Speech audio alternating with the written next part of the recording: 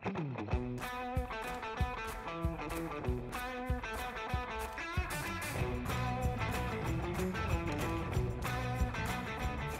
is the Camp Iron Mountain Podcast, a place to learn about U.S. military history as told through the stories of service members, military units, and supporting civilians. Join us as we work to preserve their memories for future generations. Welcome, everyone, to the Camp Iron Mountain Podcast. I'm your host, Gabriel Suarez. It's been quite a long time since the last new episode was released. There's been a lot going on in my life that's required me to put my efforts elsewhere. Thus, the podcast was on a bit of a hiatus. But I'm glad to be back and look forward to getting new episodes out. One major thing that'll begin eating up much of my time soon is starting graduate school this upcoming fall. Thus, all new episodes for the foreseeable future will be released monthly. On our newly revamped website, you will soon find supplemental information and stories in our new blog section every couple of weeks. You can find this, all podcast episodes, and a whole host of other information on our website at www.campironmountain.com. Now, an introduction to our guest. Lieutenant Colonel Mohamed Massaquoi has had an atypical military career, to say the least. He started off as an enlisted sailor in the U.S. Navy before moving up to become a naval officer, and then eventually he transitioned to the U.S. Army, where he continues to serve on active duty. Over his ongoing 22 years of service, Colonel Massaquoi has been through his share of great challenges and great successes, some of which he'll share with us during our talk. His interview has been broken up and will be presented over 2 episodes. First, a disclaimer. The views expressed by Lieutenant Colonel Massaquoi on this podcast are from his own personal experiences and do not represent the views of the United States Navy, the United States Army, nor do they represent the views of the Department of Defense. And now, on to our interview. Well, we'd like to welcome to the show Lieutenant Colonel Mohamed Massaquoi. Mo, how are you doing, my friend? I am doing great, Gabe. Great to be on your show. Thank you for inviting me. I am so glad to get you on here. It's been a while since I've tried to get you on because you have such a unique story and military background, and technically you're my first Navy guy too, since you have some time in the Navy. So Yes. I really wanted to get you on and get your story. So first question we kind of start with everyone is like Okay. where were you born? Where did you grow up, and what was your kind of general outlook on the world at this age? So I was born in Houston, Texas. I was raised in a family of 6. I was the oldest. And when I say Houston, Texas, I always have to qualify it with people, not the nice part of Texas. So it's not the nice part of Houston, Southeast Houston, Sunnyside. A lot of people refer to it as ghetto, but oddly enough, even the ghetto has pockets of nice lower middle class living. And that's where I stayed. Grew up in a neighborhood called Kennedy Heights, and went to Worthing High School.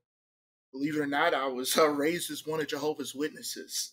So the reason why I mention that is that my general outlook on the world while I was growing up was that the world was the worst thing in the world.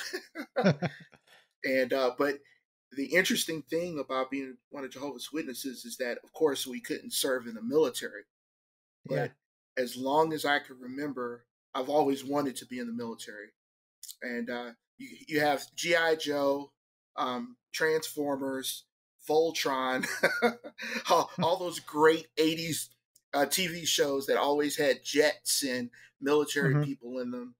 You remember the Space Shuttle, Top Gun, all those different things. I always associated being a pilot with being in the military. So I've always, in the back of my mind, wanted to be in the military. So despite the religion that I was raised in, and our worldview of pretty much, if you're not one of Jehovah's Witnesses, you're a part of the world, I knew it was something that I always wanted to do, and my mom knew that as well. So So how did that come about then? So you said you're kind of influenced by the image of the military from popular culture. What influenced you to take that next step and actually join? Well, it was a confluence of events. I was I was really floundering around in college. It was funny because I was valedictorian in my senior class.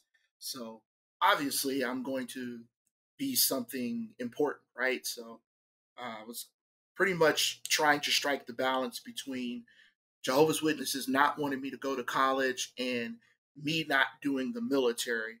So I tried to just, I I had like 4 or 5 different majors in Hmm. 2 different universities over 5 years. So it was funny. I wanted to be a pharmacist. I wanted to be a mathematician. I was going to be a historian, or I was going to be a musician. And finally, when I settled on, okay, I'm just going to be a teacher, all of my scholarships had run out. And I was in my 5th year of school. And I was getting to the point in in the teacher education track where I was going to have to, go to do work study. So I was going to have to work as a teacher without getting paid. And I couldn't Hmm. afford to do that. So I felt like, if I joined, if I joined the military, got into the right field, and I could finish my degree, I could go into something that interested me and hopefully become a pilot somehow. So on Okay. an I So was that was working, your ultimate goal, was to be a pilot? well, yeah, get my degree, do something in aviation. I knew I was behind because I graduated in '94. I know all the people in my cohort would have been like in the class of '98 or something like that.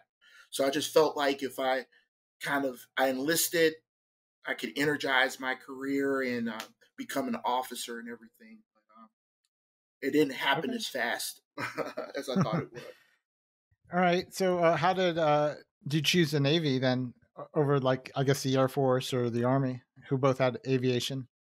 would. So, long story short, I had a brief stint in the Air Force. A brief stint in the Air Force. I was actually at Air Force boot camp back in 1995, but they diagnosed me with sickle cell blood trait. And they said, well, sign this paper and you get a waiver. You waive the Air Force's, um, what is that? Waive their liability if I died in boot Hmm. camp. And I was like, what? Okay. They say, well, with the sickle cell blood trait, you stand a 10% chance of dying. Well, I was like, well, screw that. So I was in the Air Force for less than 2 weeks. And then I came back home. But by the time that in 1999, I've been in college for like 4 more years, and I realized I still wanted to do it.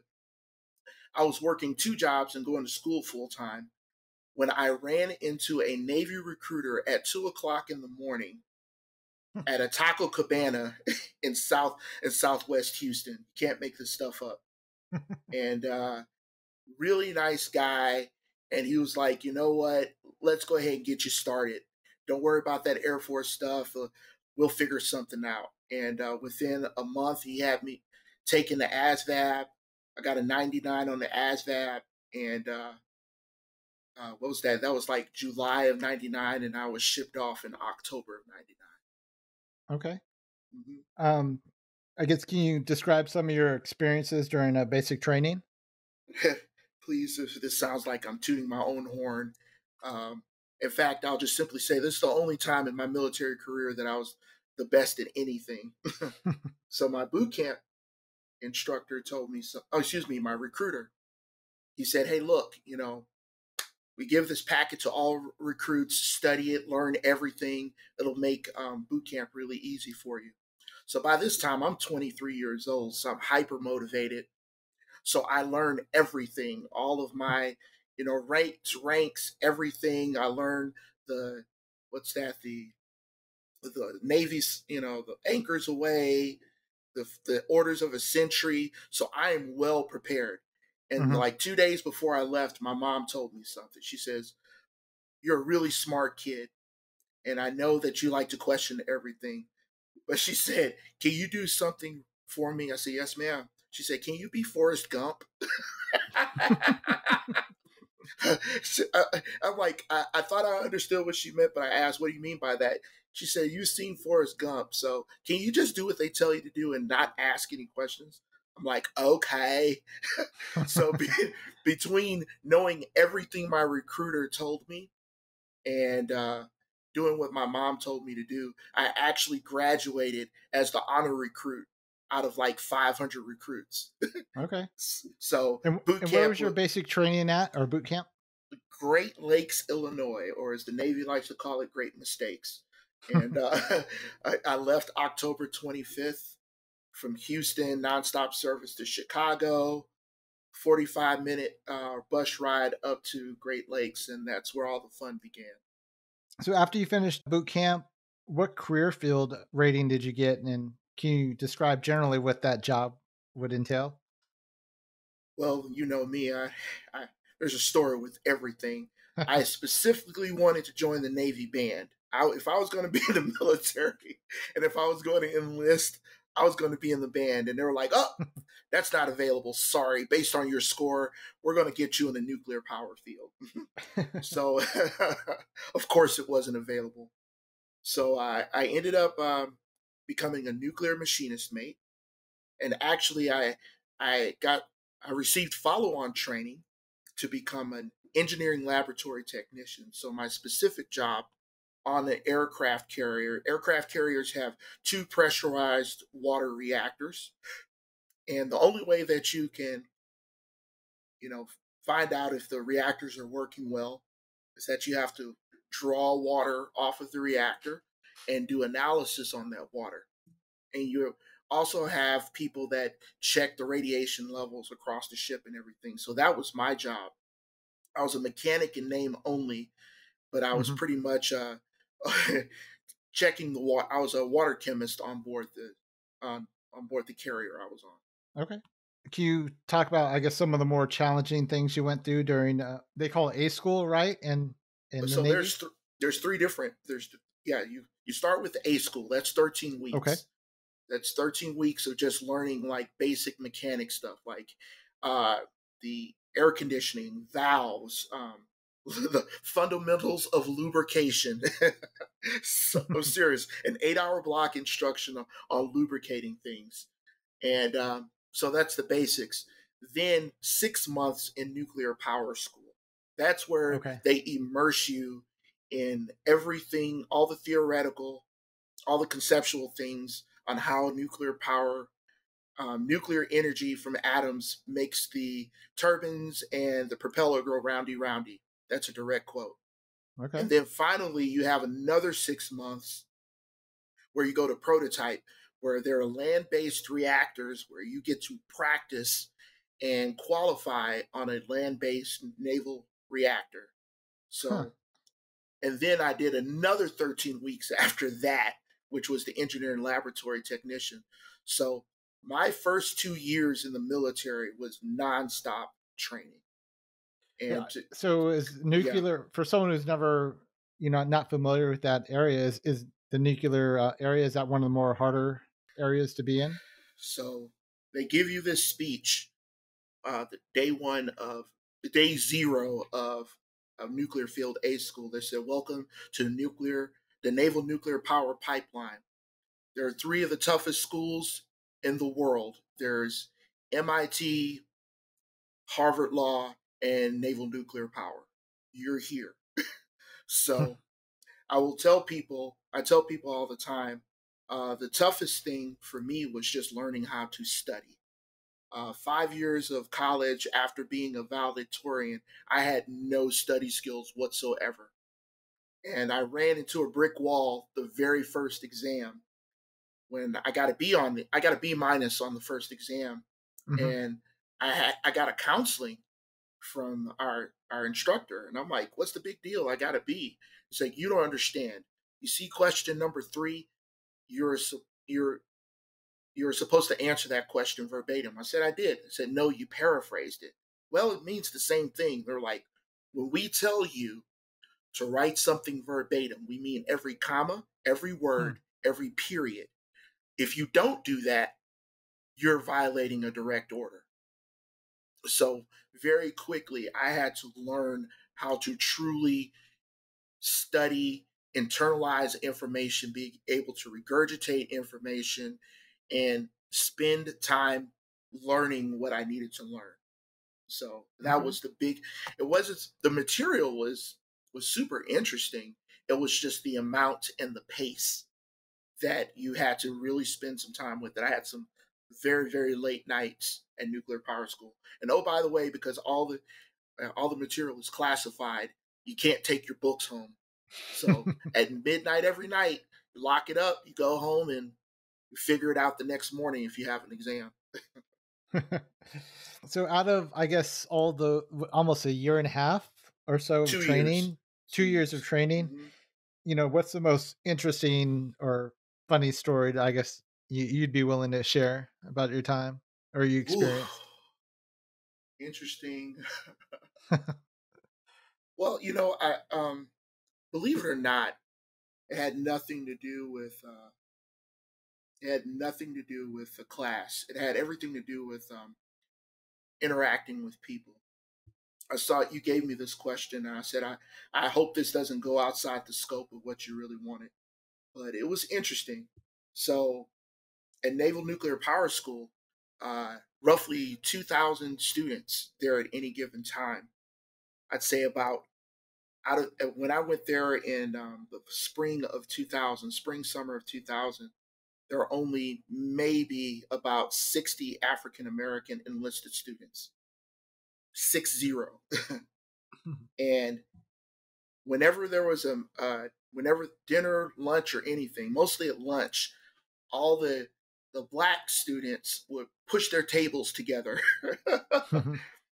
And it would be about 20, 25 of them that's all congregated together. While me at the time, my best friend was this blonde haired, blue eyed guy from Oregon. Mhm. And I would sit and eat lunch with him every day. I sat with him in Nuke Power School. That's my shipmate, as we call Yeah. in the Navy. So one day at lunch, everybody's eating and I'm picking up my tray. My friend is already outside. It's a beautiful day outside in South Carolina. And I pass up the table full of black kids. And they're like, "Hey, Mo, man, why?" And I quote, "Why you always sit with that white guy?"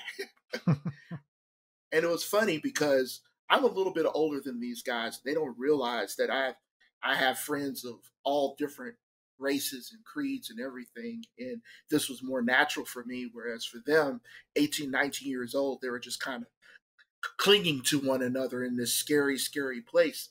And I Mhm. just looked at him. I said, "Well, he's my friend." And I kept walking. Yeah. The cool thing that happened over time, more people started coming to sit with us. I'm talking about of the redneck from Oklahoma, a couple of guys that were from Brooklyn. They saw that we were having a good time both inside and outside of class. It came to the point where, you know, it just really didn't matter. Folks just wanted to hang out with us. So I realized immediately that my world was never going to be just hang out with the black kids. I was going to always build relationships with diverse groups of people, regardless of if I was in the minority or not. Mhm. So, Did you I guess, to go back to that, what was your high school pre-military experience? Was it more oh, segregated, oh, school oh, or more no, mixed? I would no, no. Um, Believe it or not, I went to a predominantly African American school. I looked it up. It was when I went there, 97% African American, another maybe 2% Hispanic, and I kid you not, the 1% was Cambodian Hmm. because we had Vietnamese and Cambodian refugees living in the Mhm. back of the school, apartment complex in the back of the school. So between going to Worthing High School in the 90s and then going to Texas Southern for 2 years at a historically black college and university, everything in my world was black and the concerns of African Americans, the struggle, and all that kind of stuff, which is neat. But there's just one problem. Um, I'm what African Americans call an Oreo. And for your podcast cast listeners, the first time I heard that was when I was in sixth grade. And I'd never heard it before, but I immediately understood what it meant. Hmm. Because, black on the outside, white on the inside, because I had aspirations that weren't with respect to a lot of people to be a rapper, to be a football player. I wanted to do science fair projects. I wanted to be in a chess club. I wanted to play clarinet in a marching band, that kind of Hmm. deal. So Yeah. when I transferred from TSU to the University of Houston, then my world got really big. But it was okay because now I'm dealing with a lot of different people from a lot of walks of life. And I honestly, it was refreshing for me to come to the Navy where there's a lot of different people. So my adjustment was better with people of other races other than African Americans because they always looked at me like I was an odd duck. Like, why you Hmm. always hanging out with them? It's like I don't care who I'm hanging out with. I'm just trying to have a good time and get through Yeah. power school. Getting back, I guess, to your timeline, you finished power school and Hmm. all your schooling. Where was your first duty station after finishing? Once I finished the pipeline, I went to I went to Naval Air Station, North Island in San Diego. This was in November of 2001. I was initially supposed to go to the Carl Vinson, the USS Carl Vinson CVN 70 up in Washington State. However, between my wife having my third child and 9/11, I was I received new orders to go to the John C. Stennis, which was already at sea. So Hmm. as soon as I got to San Diego, I was probably on the ground there for about 3 weeks, and I was out the door. I actually landed on the John C. Stennis in the Persian Gulf on Christmas Day, 2001. So you were already married before you came into the service? No, I got married roughly a year. Yeah, roughly a year after I Okay. served. I pretty much got married right after I finished the nuclear power school. Just backtracking a little bit, you were still in school when 9/11 happened? It was weird. It was interesting. I had already finished everything. I'd finished the pipeline and everything, but I was held in New York so my wife could have my third child, Amethyst. So they at the time you for maternity after the baby's born they stabilize you for 6 weeks then move on. However, so I had my orders to go to the Carl Vinson at the time. But as my daughter was born on September 9th, 2001 in upstate New York, Saratoga Springs. That's where the prototype was. I was on September 11th. I had just dropped off my oldest daughter to go to. She was starting first grade. I had my son with me. So we were just going to go back to the hospital and go pick up the new bundle of joy, get my daughter from the hospital and everything. And I'm listening to NPR, and they're like, "We're got some sketchy reports about a plane hitting one of the twin towers and everything." I'm like, "Oh, that's weird." Going to the hospital, and my wife, she's holding my baby, she's watching the TV. She said, "I just watched a plane hit the other tower," and and that the rest of that day was just nightmare because I lived in Navy housing at the time. They did a lockdown on the housing. It was extremely hot that day in upstate New York. So we had to park about 2 blocks away from the house. The baby's upset. I had to go pick up my daughter from school. And you could just imagine the world is upside down. My wife is Mhm. just laying on the couch. I have the baby just and I knew that those events would shape the rest of my military career because I was supposed to be going to Carl Vinson, which was in dry dock at the time, and it was just going to be, me at the port doing whatever ships in dry dock do. But as soon as I received my orders, here I am. I have a 3-month-old baby, and I'm going to be leaving my baby. So that was rough, right off the bat. Yeah, definitely. So once you get to the Stennis, Hmm. can you give a small glimpse of what life was like for you as a junior enlisted man on the as it was a carrier, correct? Was that what the Stennis Yes, is? aircraft carrier. Oh man, um, there was the fantasy of it, and for me, it was awesome. I landed. We were the night carrier, so when I landed, it was December 25th during the day. So they immediately put me in a 25-man berthing.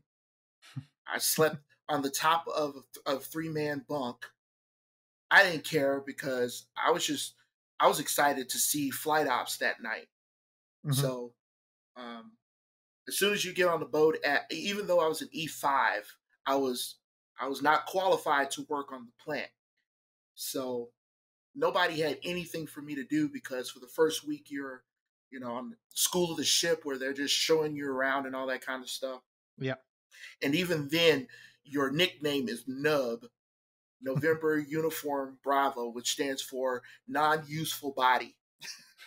So until I was cleared to work in the plant, my job at 06 every morning was to swab the deck. They call it cleaning stations. Yep. Sweepers, man your brooms. Where does dirt come from in the middle of the ocean? I don't know, and I never want to know. But I did the laundry. I had to, hump laundry down to the end of the ship. So pretty much any job that needed that my division, reactor chemical division, had to do that needed a body, I was offered up. So I was scrubbing stuff, I was cleaning stuff, and everything. It was I didn't care.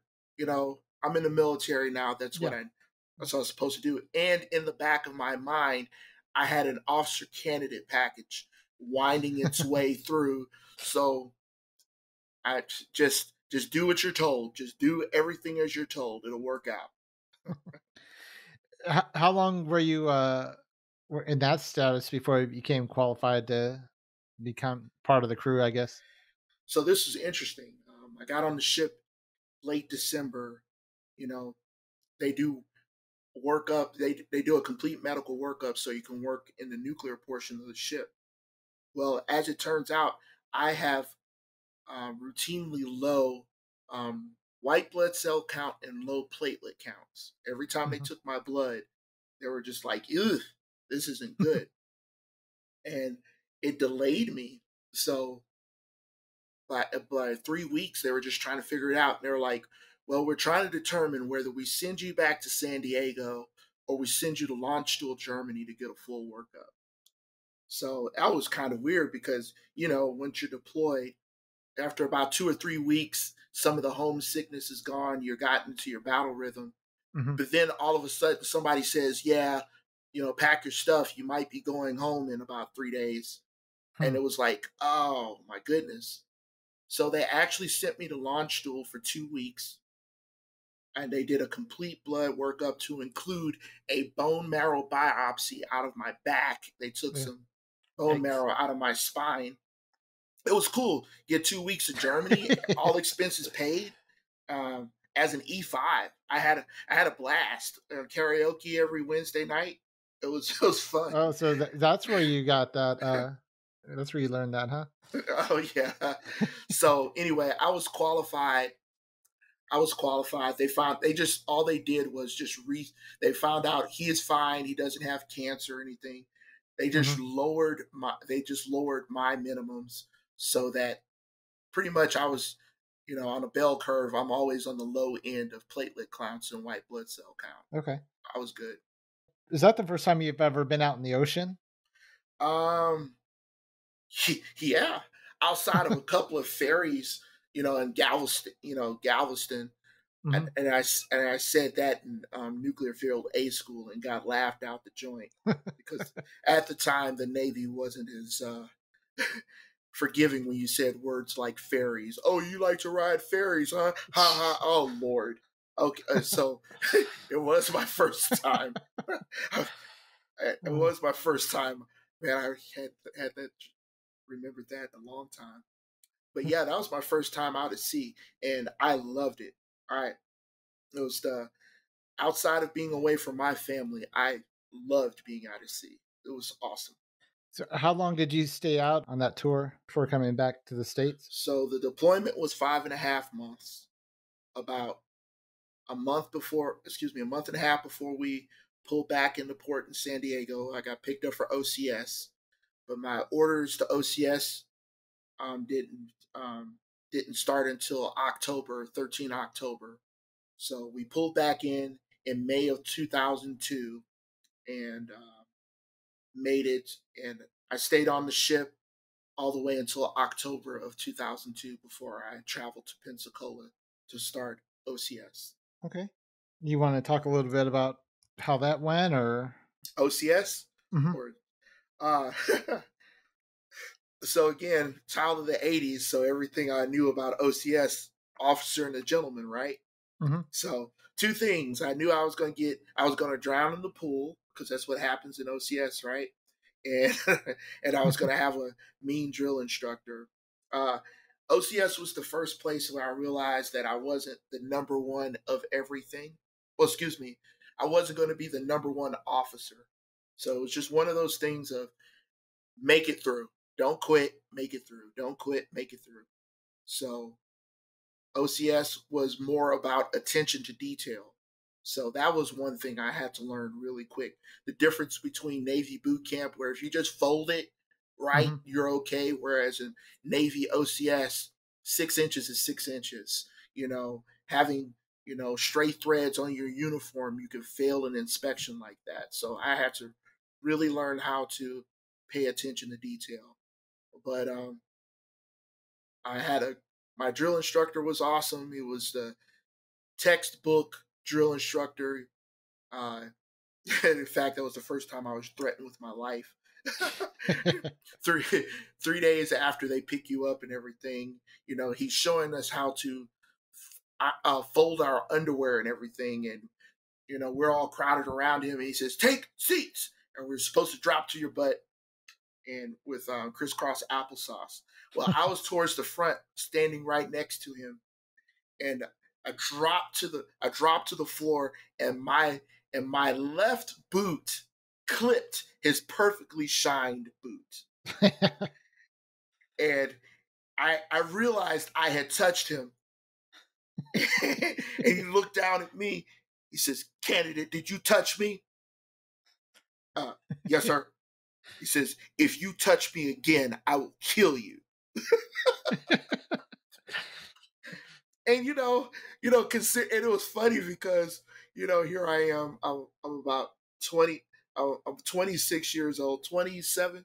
That was 2003. So 27 years old. Come from one of the roughest places in the United States. Never been threatened with my life before. So that that was awesome.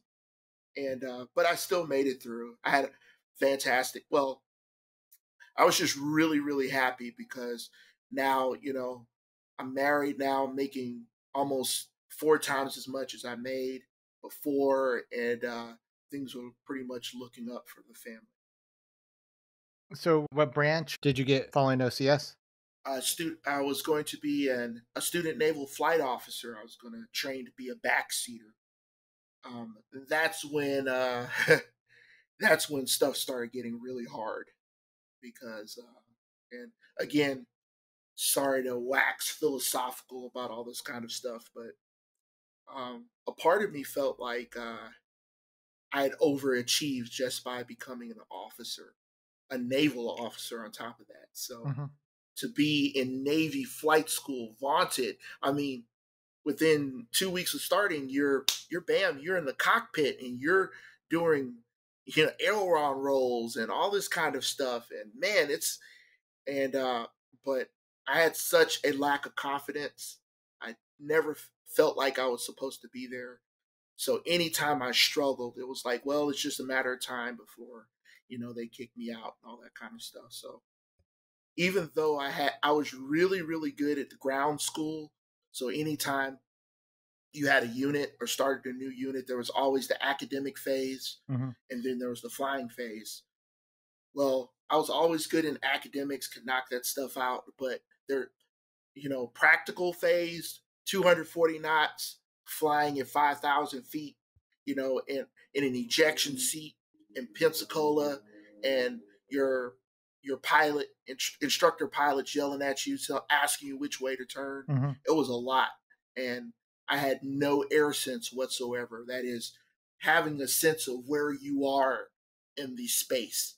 So and by that time my wife was pregnant with our fourth kid, so it wasn't like I could go home and just immediately sit down and study. There was taking care of kids, cooking, doing all kind of stuff, and then 9:30, 10 o'clock at night, start prepping for my flight the next morning. So that was very, very difficult. What prompted you to make the decision to get out of the Navy? Well, for the record, I never would have wanted to leave the Navy. Never.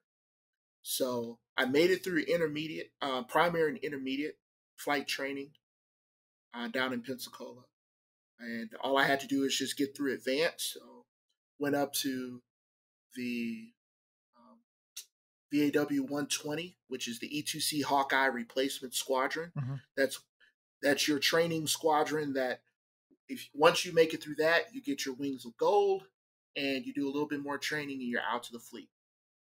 Well, I finally run into an emotional, psychological, and academic um, brick wall. Um, I realized that if I was going to be in an aircraft, I didn't want to be sitting in the back seat. I'd want to fly it. And being in the E2C Hawkeye, being a what's that, a radar intercept officer? Not that's not radar, air air intercept officer in the back of one of those things. I was like, this is not what I want to do. And of course, it's difficult. You're learning every system and all that kind of stuff. So I had made it though all the way to my last simulator. I was down to one simulator and two flights before I earned my wings of gold. And I failed that check simulator test. I failed it. And they were like, don't worry. It's, you know, you seem to have some fundamental stuff that you need to work on. We're going to give you another week and we're going to give you that. Give you a week and we'll re-administer the exam. And by this time, all the rest of my crewmates, they had already started earning their wings. They did their check rides and all that kind of stuff. And I'm like, even if I redo this simulator and I go up in the air and I finish this, do I really want to be a backseater? And I said no. So about the next day when they sat me down for my post failure counseling, I dropped on request. And they said, "What? Nobody drops on request this close." And I'm like, I really don't want to do this. Hmm. I drop on request and they're like, we you don't want to do this. And I'm like, you're right. I don't want to be in the backseat E2C Hawkeye. It's the Navy. I'm already an O2. Just send me out to sea. I'll be a surface warfare officer. Hmm. But they hadn't finished trying to convince me to stay. So they had me talk to the senior O6 for all the E2Cs on the East Coast. Hmm. Stood in front of him. He said, I think you're making a mistake. And I was like, no, I don't want to do this anymore. And he said, tell you what, I'll give you a week, take some leave, and we'll get you squared away and we'll get you back into the pipeline. No problem. I said, no, sir, my mind won't change at the end of the week. And he said, okay, heard. And he signed the paper and I was out. And as Were soon as you I out walked, of the? Were you just I, out of training, or were you I, out of the Navy? at the time, I was out of training. Okay. But as soon as I walked out of his office, I just broke down and cried because I knew that my naval career was over. I had a pit in my stomach even before anything else was said. I knew that that was going to be it. And at that time, this was summer of 2005. And elsewhere in the world, not training, people are fighting and dying for the country in the global war on terrorism. Mm-hmm. And at that particular time, the Navy was overstrength. In fact, any entry level officer that did not complete their entry level training was to be released from the Navy. Huh. So within, I took 2 weeks of leave with my family, went to my friend's wedding in Las Vegas. We drove from Virginia to Las Vegas. We had a nice time. And we were on our way back. We were in the middle of Tennessee, and I get a phone call from the squadron training officer. Hey Mo, what's going on? That's already a sign. It's normally Lieutenant Massaquoi. But when they say, hey Mo, when somebody that you don't talk to on a regular basis calls you your nickname, you know it's a problem. Yeah, so we have your orders here. I'm like, oh, neat. Yeah, so you're being released from the Navy. Wife, 4 kids in the back. Okay. So yeah, you have 45 days to leave the Navy. Oh, and by the way, these orders are 2 days old.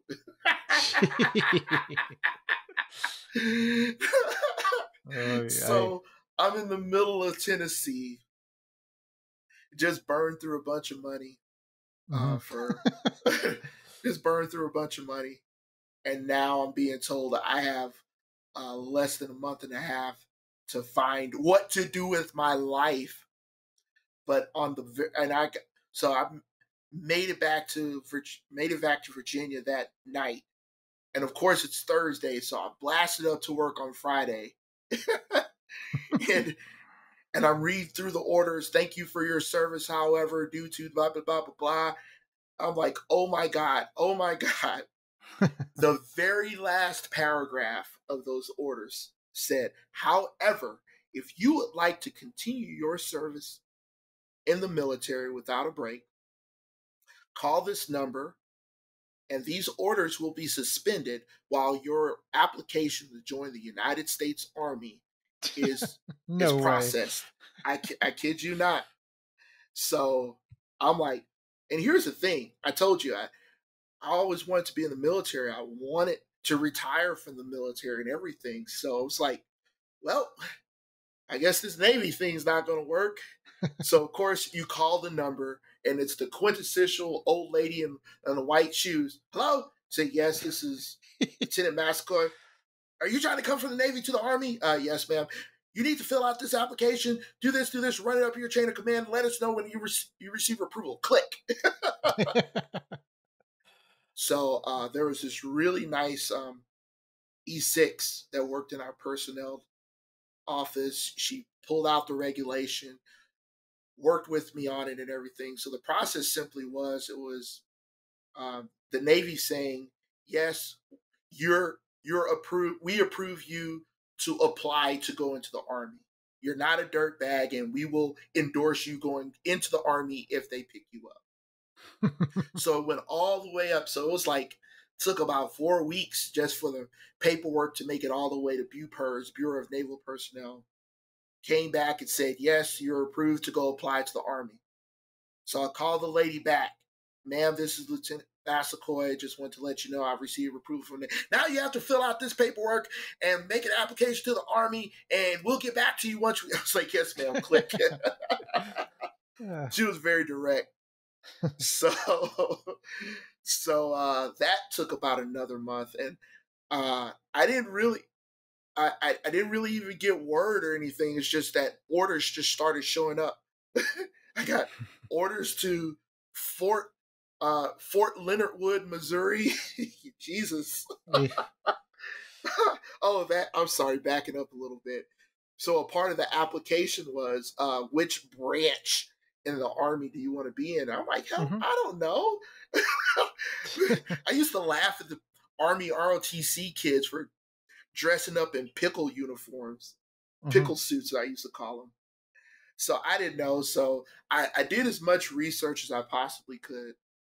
I said, well, number one for me was intelligence, because that seemed pretty cool.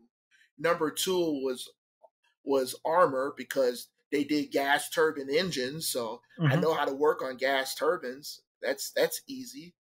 And then chemical, because chemical core sounds pretty swoopy, and that's what I did. They deal with radiological stuff. Hmm. My 2 years of training in that, I'm good with that. Yeah. You So didn't talk to anyone beforehand, huh? no, who was I going to talk to? Who was I going to talk to, Gabe?